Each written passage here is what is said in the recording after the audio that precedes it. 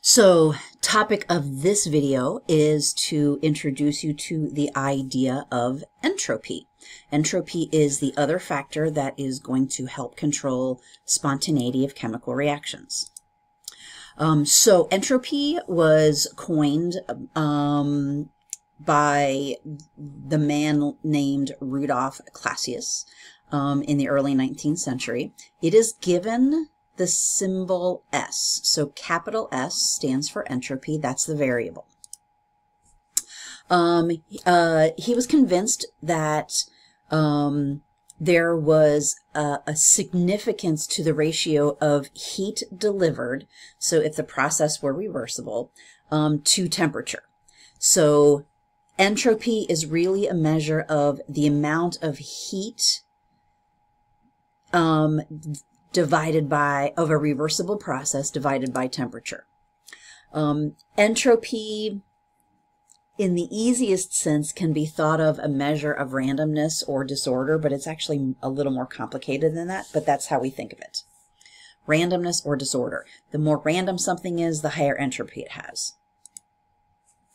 It's actually related to the various modes of motion in molecules and the energy that's distributed to these different modes. So we'll talk about what does that look like in terms of molecular behavior. All right, so for a process that occurs at constant temperature, so for an isothermal process, like I said, the value of entropy, or the change in entropy, is equal to the heat that's transferred when a process is carried out reversibly, divided by the temperature at which that process is carried out.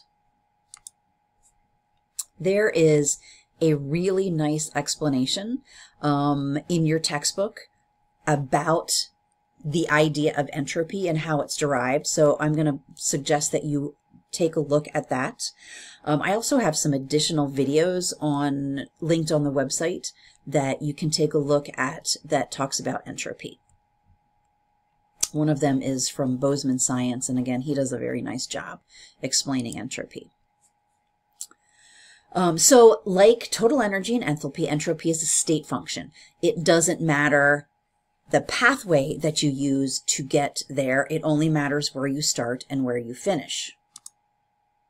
So we can, like we did in the past, say that the total change in entropy is equal to where you started minus, or where you ended minus where you started, final minus initial. So entropy actually leads us into the second law of thermodynamics. Basically, it says that the entropy of the universe does not change in a reversible process, and it increases for a spontaneous process. Okay, so for a reversible process, delta S is 0. For a spontaneous process, delta S is positive. It's changing, it's increasing. So disorder increases in a spontaneous process. Basically, what that says is the world's just getting more messed up all the time. All right, so here's equation-wise what we just said. So for a reversible process, again, an ideal process, the delta S of the universe is 0. The change in entropy of the system is equal but opposite to the change in entropy of the surroundings, so you wind up with no change in the universe. But in the real world, for processes that are irreversible, which is what happens most of the time, you actually get an increase in the entropy. You get more disorder in a real or spontaneous process. So the entropy of the universe, it increases, but entropy can decrease for individual systems. So that's really important to remember. So the system may decrease in entropy, but that just means that that there's some sort of spontaneous process somewhere else for which entropy is happening at a more positive value. All right, so molecular interpretation of entropy.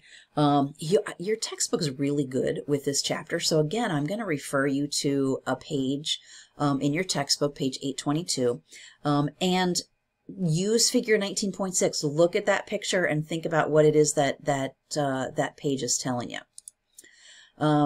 But basically, what we want to take a look at is something that Ludwig Boltzmann came up with. He described the concept of entropy at the molecular level.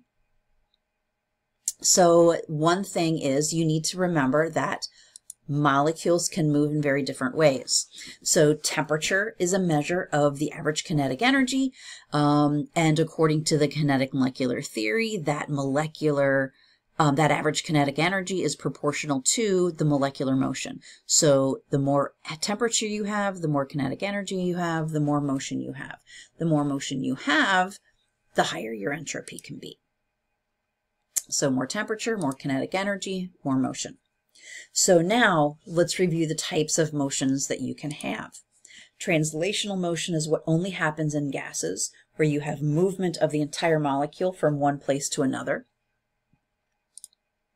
Vibrational motion is when you have periodic motion of atoms within the molecule. So you have stretching of bonds and movement of the atoms, rotating. No, that's rotational motion. Okay, translational, vibrational, rotational, kind of did these in reverse order. Vibrational is kind of the most limited type of motion. Vibrating of the bond, stretching of the bond, shortening of the bond, changing of an angle of a bond. And then rotational motion is basically the movement of molecules around an axis, or rotation around a pi bond. So if you have a single bond, you can rotate the atom at one end or the other, or both. So vibrational motion can be any sort of motion like this. You can have an unequal vibration. You can have an angle changing vibration. You can have just the length of the bond changing. All those are considered vibrational. Rotational, really, you just have spinning of an atom, or spinning of the molecule. You could have spinning of the entire molecule, or you just have spinning of one of the bonds. So Boltzmann came up with the idea that each different position, each different motion, represents a different, what he referred to as microstate. And so if you were to take a snapshot of what the molecules are doing, basically what we're saying is that the more snapshots you can have that are unique, the more motion the molecule has, the more entropy the molecule has. So again, you take a snapshot, and the number of snapshots kind of gives you an idea of how many possible positions there are. And then these different forms of motion are how the molecules are storing the energy. So again, like I said, he's referring to these snapshots as microstates. Each thermodynamic state has a specific number of microstates. So solid versus liquid versus gas, for example. And the number of microstates is given the variable capital W. And so what Boltzmann has proposed is that the entropy is equal to the natural log of the number of microstates times a constant. And the constant just happens to be what's referred to as the Boltzmann constant.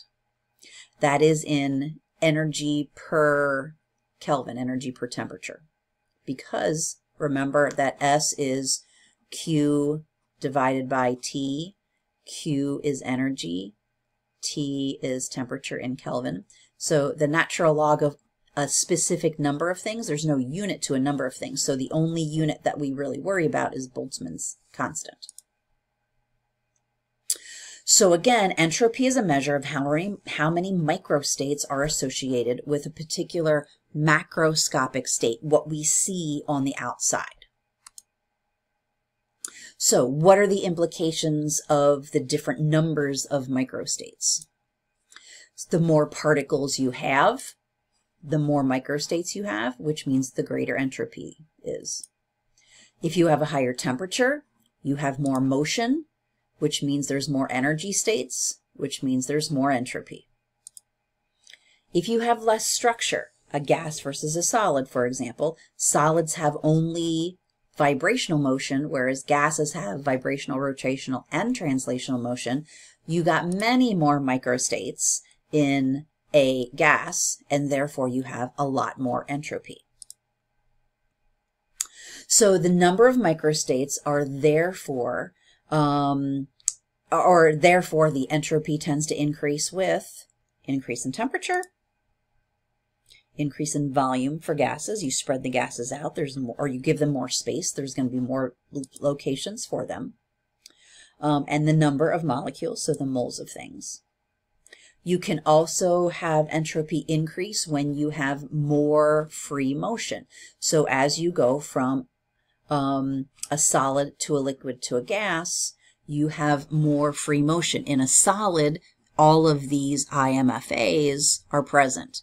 You make a liquid, some of these IMFAs are broken, so you have more motion. You make a gas, every one of these IMFAs are broken. So many, many more chances for microstates. Taking a look at a solution, when you dissolve a solid, ions are going to have more entropy. You have more possible locations for those ions to be, as opposed to in the rigid structure of the crystal. But some water molecules actually lose entropy because they're going to be attracted to that ion and kind of stay in one particular location. But chances are, in most cases, you are increasing entropy as you make a solution. So like I said, usually there's an overall increase in entropy. The exception is for very highly charged ions, where they're going to attract a whole lot of water molecules to them. You may actually wind up having a decrease in entropy, but that doesn't happen very often.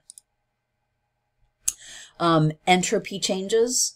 You're going to have an increase when you get gases formed from solids and liquids. That makes a lot of sense. Liquids or solutions are going to have higher entropy when you change them from a solid. And looking at the number of moles of things, especially gases, is going to increase entropy. If you make more moles of things, that's more chances for increased numbers of microstates. So, couple of examples here. Hopefully we can get this done in the next 2 minutes. Here's some examples. So, solid carbon going to gaseous carbon, so sublimation. Hopefully that's easy to figure out. Delta S is positive. You've got an increase in entropy. How about this one? I'm going from a solid and a gas just to a solid. That's a decrease in entropy. I'm going from more moles to fewer moles, plus all I have left is a solid. There's not much disorder left in the solid like we had in the gas. Here I've taken HCl gas and ammonia gas to make ammonium chloride solid. I'm decreasing my number of moles, so hopefully you can see that delta S is going to be decreasing, less entropy. And then finally I'm going from 3 moles all gases to 2 moles all gases. That will be an decrease. That will be an increase in entropy. That should not be a negative, that should be a positive. Typo on my part, sorry about that. So that's basically what entropy is. I got a little bit more to talk about, and I'm going to have to do it in a second video, sorry.